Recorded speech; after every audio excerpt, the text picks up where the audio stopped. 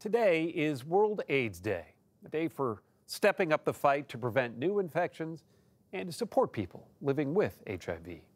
Seth Doane has the story of a woman who devoted years of her life to comforting those in need, men you might call all her sons. You inherited part of a cemetery? I did. What am I going to do as a cemetery? You know, a nice ring or a watch, but it would wind up that you would need a cemetery. who would have ever thought? Ruth Coker Burks told us this unusual inheritance of 262 cemetery plots was left to her after a family feud. My mother got in a huge argument with her brother when I was 10 and bought all the remaining spaces in the family cemetery so he and his family couldn't be buried with the rest of us. That was the meanest thing she could think to settle the score. The plots sat mostly unused until the AIDS crisis hit Hot Springs, Arkansas. You were with some of these guys as they took their last breaths. Yes. Death and I got to be old friends. Coker Burks, a self-described straight church lady, remembers when the disease went by another name. There are more lives claimed, victims claimed, than toxic shock and Legionnaire's disease combined. And yet most of the country doesn't know about this cancer. Why? Well, I think it's because it's a gay cancer. Scientists scrambled to learn more. By 1984, researchers identified that the HIV virus, as it would come to be known, caused AIDS.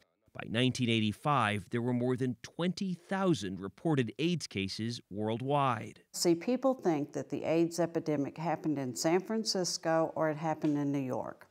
It didn't happen in the center of the country, but it did. As is the case with so many aspects of AIDS, the enemy isn't just disease, it is fear. And as fear swirled, Ruth Coker Burks, then in her mid-20s, found herself face-to-face with the disease while visiting a friend at an Arkansas hospital. She noticed a room no one was entering. An AIDS patient was inside. He was so frail and so pale and so near death, and he weighed less than 100 pounds, and you couldn't really tell him from the sheets on the bed. The young man in 6H. Did you go in that room? What happened next was dramatized in a short film when the patient, known as Jimmy, asked to speak with his mother. I'd like his mother's phone number, please. He wants his mother. Honey, his mother is not coming. He's been in that room 6 weeks, and nobody is coming. But Ruth Coker Burks returned to Jimmy's room and says she sat with him for the next 13 hours. What made you stay with him until he passed away? He needed me. His mother had already abandoned him. Nobody wanted his remains, so Coker Burks says she paid for his cremation and then put his ashes in a cookie jar and brought them up to that cemetery. She thinks she ended up helping maybe hundreds with AIDS, mostly men, abandoned by families and churches. It sounds like it wasn't always love thy neighbor. No, it wasn't. After helping Jimmy, and what made you think, I'm going to help others? Well, I didn't. They just kept coming. I couldn't turn anybody down. There was no one else to take care of them. There were just no other options. There was none. The KKK burned crosses in my yard 3 different times. Really? Yes. You must have felt threatened. No. I had a killer on my hands. I was dealing with AIDS. Why was I going to be afraid of somebody burning a cross in my yard? Coker Burks became a one-woman AIDS help center, driving patients to appointments, trying to find doctors, drugs, or filling out death certificates. John Anderson's gone, Owen's gone, Danny, Neil, they're all people who died. Here we were pretty much left on our own.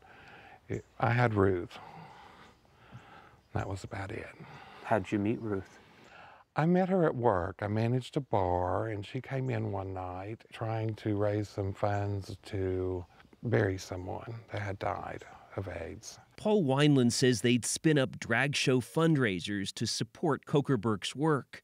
One of the performers was his own partner of 10 years, Billy. Stage name, Marilyn Morell. I thought it was really great, the things that she was doing for people. And then it turned out that I needed her. because of Billy, you know. Billy was diagnosed with AIDS. Before dying, he left Ruth his favorite red dress. Just to know that someone cares for you can prolong your time. You look gorgeous. Oh, look at you. Mwah. Jamie Newworth's younger brother, Joe Ross, was buried here too. You have just been our savior angel, you know that. You just like melted all the fear and all that panic and anxiety. Newworth and her family had little money and were struggling in those final days of her brother's life until a nun gave her Coker Burks' number. She did everything for us, and all we had to do is come out here and pick a spot. She was a saint. Jimmy's right here. Do you have any idea how many people you buried here? There's over 40. She admits her memories are a little fuzzy, There's Tim and Jim. and maybe that's not so bad. You know, back then, it was just incomprehensible that this would go on and on and on. But it did. She says she found solace out on the waters of Arkansas's Lake Hamilton. No one was dying on the lake. No one was sick on the lake. You could catch a fish and throw him back in and he'd swim away to live another day. And it wasn't that way on dry land. Coker Burks took on an informal advisory role on AIDS in the Clinton administration and would eventually be recognized for her work. That was a good man right there. That's a good man. In 2010, she had a stroke, which in part she blames on the stress of that era. Oh, and I forgot to point out, this is Miss Misty McCall's grave.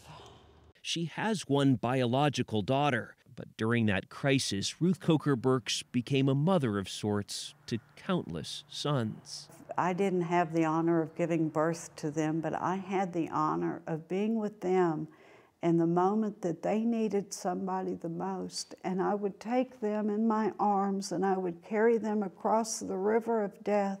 And there would be on the other side waiting all of the people who loved them and didn't judge them. And I had that honor of handing them back to their friends and to God. They were lucky to have you.